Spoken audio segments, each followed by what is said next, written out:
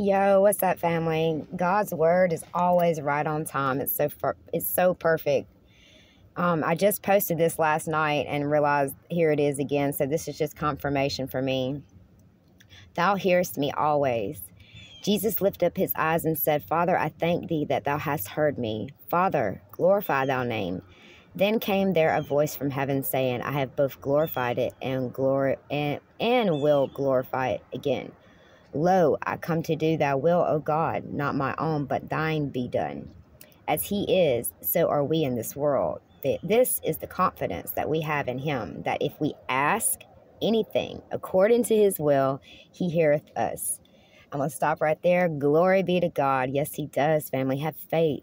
Even that little mustard seed faith works.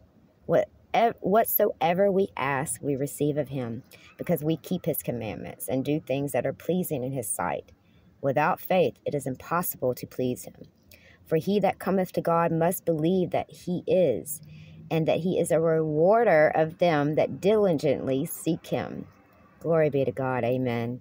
He ever liveth to make intercession for them. We have an advocate with the Father, Jesus Christ, the righteous. That's what's up, family. Have a blessed week.